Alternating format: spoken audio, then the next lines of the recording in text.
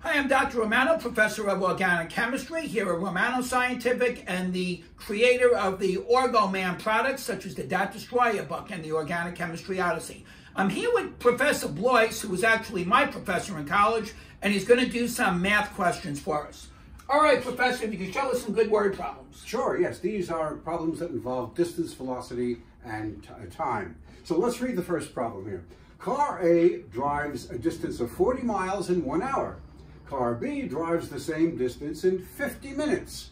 How long would it take Car B, driving at the same speed, to drive a distance of 120 miles? Well, there are a number of ways to do this, and actually it looks more difficult than it actually is. We could compute the speed of Car B, because Car B is obviously going faster. It covers the same distance in only 50 minutes, which is 5/6 of an hour. So we have Car B, the velocity of Car B is equal to 40 miles in only 5/6 of an hour.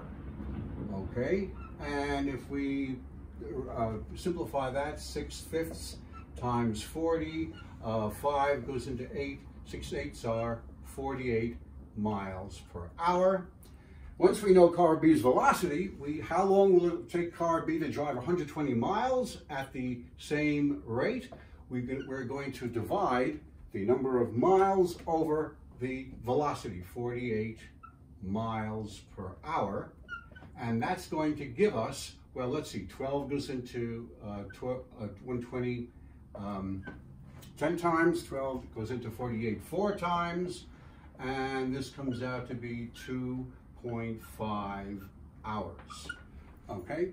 Now, there's an easier way to do this. You don't have to go through all this if you're clever and notice that the distance that Car B is traveling is simply 3 times the 40 miles that it originally traveled. So therefore, it's going to take 3 times the length of time it originally took to travel 40 miles. So the simple way to do this is to say, yes, since 120 is 3 times 40, we're just going to multiply 50 minutes by 3 and get 3 times 50 is 150 minutes, and we subtract 120 from that. This comes out to be 2 hours and 30 minutes, which is then equal to 2.5 hours. And so that's the easy way to do this. Okay, let's look at the second problem, and this is also a problem that looks harder than it is. Abe and Betty are located 240 miles apart. They start driving toward each other at the same moment, each moving at constant speed.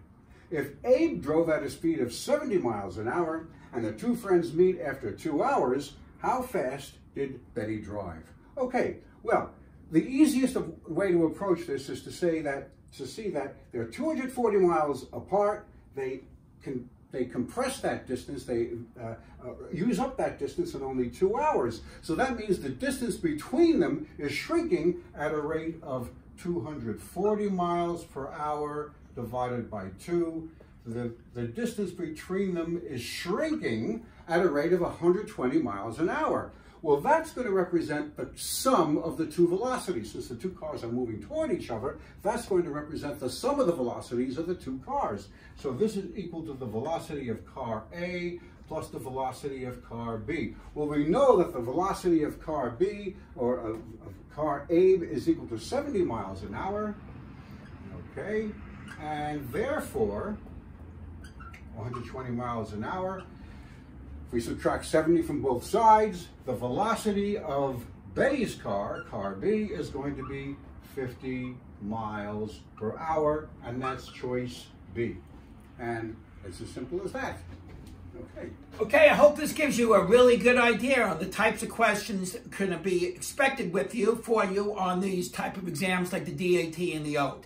These are fast and easy questions. Make sure you can do them, and go see the Math Destroyer for even more Professor Blois questions. All right, good day to you. Bye-bye. See you in study group.